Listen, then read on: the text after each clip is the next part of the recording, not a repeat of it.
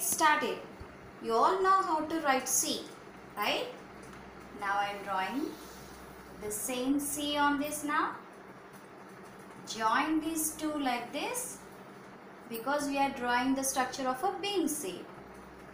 And it is having a hilum in the middle. This is a hilum.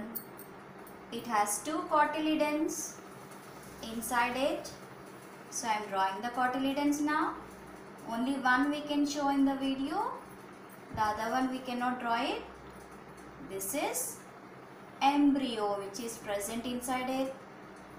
And the baby plant growing out of that. The leaves of that. Right? One more leaf I will draw. That's it. Your diagram is finished. Let us label the parts.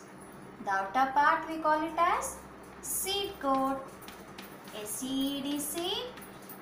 C-O-A-T coat. Seed coat. Inside cotyledon. C-O-T-Y-L-E-D-O-N. Cotyledon. This is hilum. H-I-L-U-M. This is embryo. E-M-B-R-Y-O. Embryo. It is also called baby plant.